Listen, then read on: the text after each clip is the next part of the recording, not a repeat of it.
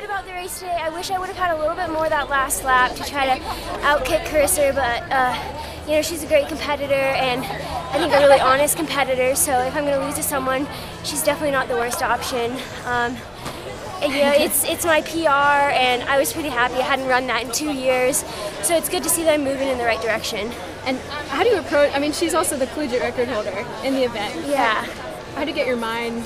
What are you thinking about when you're going to face her? You know, I was just trying to tell myself, you know, she did that with pros. If she has to pace the race, it'll be a lot harder to run a time like that. And so I was just trying to be a leech and stick on her, and hopefully I'll kick her at the end. Was there a moment in particular you were waiting for to try to move?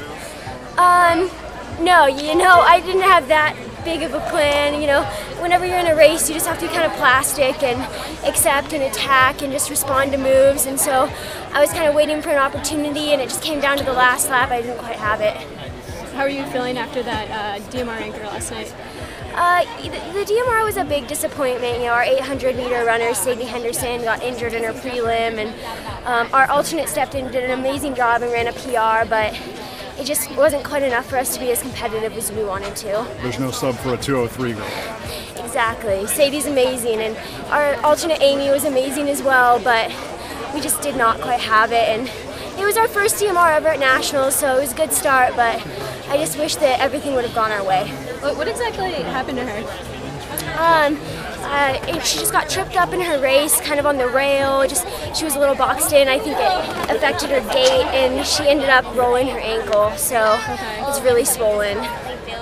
Allie, like you said, the first relay being here, I think was the first relay of any kind since like '75 with the men's 4x4 or something. Yeah. And you, what does this do just for the program, setting up for outdoors, and just what you guys are doing? Because cross was such an unbelievable finish. You guys have followed up with now a great indoor finish. So what's this going to do for you in the group outdoors?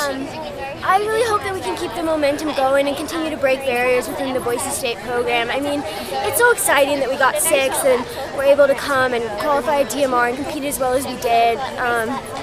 It just says a lot about the coaching staff and the commitment of the girls on the team to just continue to improve.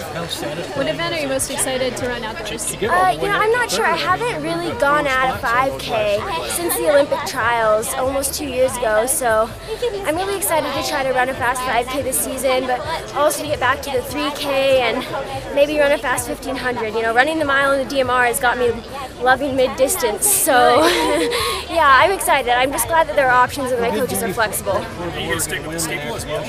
Yeah, I hope to do the steeple again. That's a super fun event. You know, outdoor has some options, and so that's nice. I like to keep things switched up. We're always in the season. It's nice to do something a little different.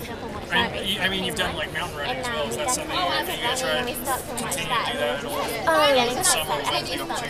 Yeah, so Mount Marathon is always like a race that I like to do in the summer, and it just depends on what I'm doing, job-wise, with internships or whatever, if I'll be in Alaska to do it, but I still continue to enjoy to run trails and go on hikes. I mean, it's just, running is such an awesome sport and such a good way to see new places. So I think we saw you walking to Torchy's Tacos yesterday when we were leaving, and we were very curious what you ordered. So I did not eat tacos to prep for the DMR. I was just sitting with my parents and wanted to spend some time with them, even though it did induce a little bit of me wanting to vomit. But I mean, I love tacos, but the thought of them before a race did not sit well. Luckily, I kept it down. So do they come to a lot of your meets? Like it's a long trip from Alaska. Yeah, you know, distance does not stop my parents. I guess I get my perseverance from them because they are all over the place. My dad has hardly any days off work, and I swear he uses all of them to watch me race, and I really appreciate their support. Does that give you kind of an extra boost when you're racing, knowing they're in the stands? It does. I always want to perform well for them, and I know that me performing well in their eyes is just me giving everything I have in every race, and so that's definitely my goal whenever they're there. So what do you eat for lunch if you don't eat tacos? I have a really bland Subway sandwich. My coach makes fun of me. He's like, "You're going to hate Subway eventually." I'm like, "I already don't really like it. It's just something that works." Great job today. Thank you.